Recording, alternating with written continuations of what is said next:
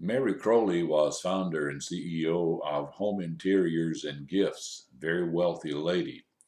As such, she rubbed shoulders with some very important people. Among those was Ms. Ethel Waters.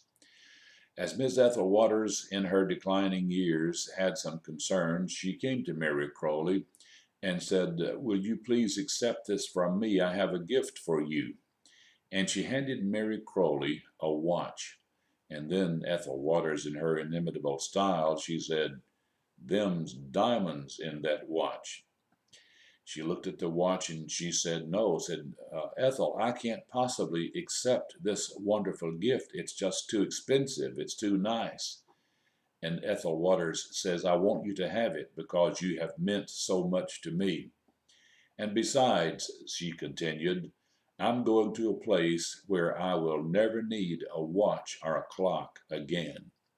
What a beautiful testimony to realize that you and I are also going to a place where we will never again need a watch or a clock.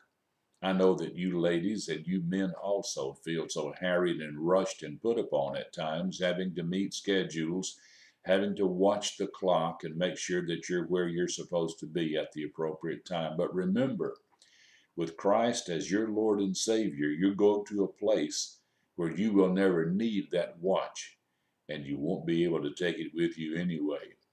I'm thankful to the Lord for heaven.